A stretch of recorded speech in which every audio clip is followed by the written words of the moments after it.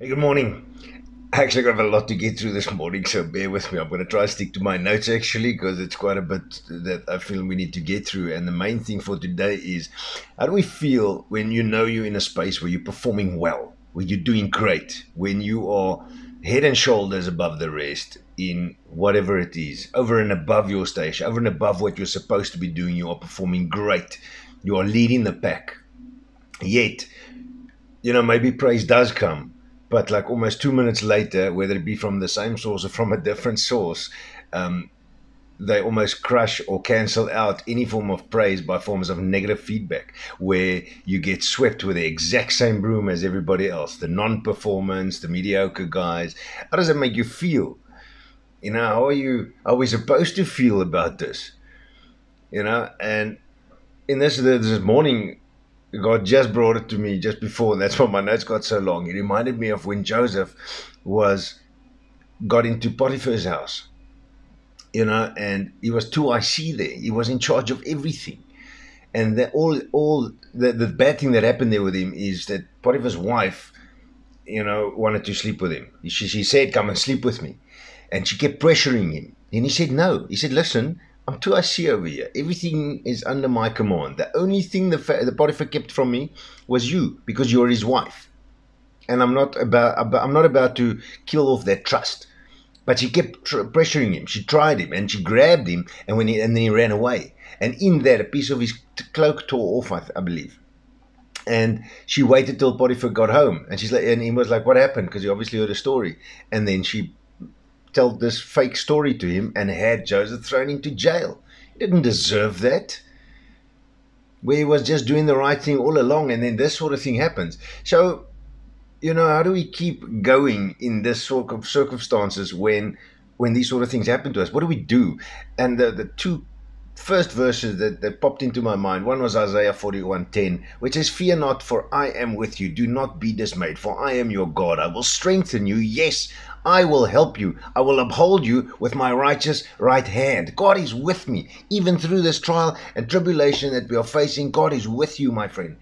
He's there with you. Just be reminded that he upholds you. He lets you keep going, man. And then also, something that completely shifts that into the other terms of a different area, so to speak, is in Matthew 6 verse 4, where it says, that your charitable deed may be in secret, and your Father who sees in the secret will himself reward you openly. So you keep going. You just keep going. You keep tackling that. And even if you keep improving in secret, if that's where you have been doing it, you keep doing it there. You keep going. You keep doing it. And your Father who sees it, God sees what we are doing. He sees how we are being faithful stewards with what he has given us. And he will reward us there. And how do we glorify God in our response with these things? Even when Joseph was in prison, he kept going. Couldn't even imagine this morning how Joseph must have felt. I mean, this guy got thrown in prison. All we get done is swept with the same broom and go, "Listen, the lot of you oaks aren't performing well. You need to pick it up." When you are picking it up, when you have been, sort of thing. So how must he have felt for being 2IC and now he gets thrown in prison over here? You keep going. Joseph interpreted people's dreams while he was in the prison over there. And it reminded me in that section, Colossians 3 verse 23 says, "And whatever you do, do it heartily, as to the Lord and not to men." So we need to perform as if we're doing our job, we're doing our increase, we're doing our training, we're increasing our performance. We need to do it as if we are doing it for the Lord. And we remember that God has given us the abilities and skills, not to only perform our tasks, but also to grow through these circumstances, but mainly also to glorify him, of course. God is not going to leave you in a place where you constantly need to face stuff like this as well. But remembering our recent messages, then we got to move. We need to figure out: are we stuck in a place? Is this the kind of place that where there is no hope anymore, or is the enemy just trying to break you once again? And once we figure that out, then we act accordingly. And also be larger than the response. Is this truly for me? Remembering when people say, If the shoe fits, wear it. So if the shoe doesn't fit, if you are not a regular performer, if that broom that's coming to sweep, if you're not really part of that, you know that. Whether the other people know it or not is no doesn't matter. Do you know that? If it's not for you, then don't take it. Don't take it. Put the shoes on. If the shoe fits, wear it. Don't then. So my first thoughts often have been, oh, once again, another space has been created where performance isn't celebrated, where performance isn't rewarded. So why do it at all? Because we need to do it as if we're doing it for the Lord. But in a moment of this thing, I dove into worship. I ran it. I was about to go to bed, and I just said, no, I'm not feeling lekker. This isn't sitting right with me. It's not lekker. I dove into worship. I cried out to God, man. I complained. Man, I'm sitting here feeling stupid that I complained now. But in the complaining, it was such a good thing to do, the fact that I went there. Because God reminded me that I made a decision to be a faithful steward.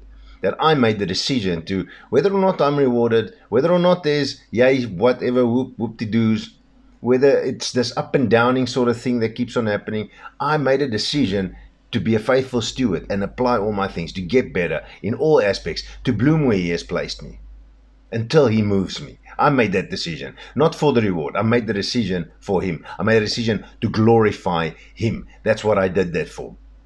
And in that, He will reward me.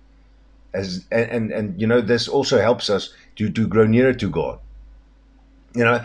1 Thessalonians 5:18 reminds us that in everything give thanks, for this is the will of God in Christ Jesus for you. So still, in these moments, we need to give God thanks. I need to thank God for this challenge. And I have started. But that's what we do. We thank God for these challenges that come across. And then at the end,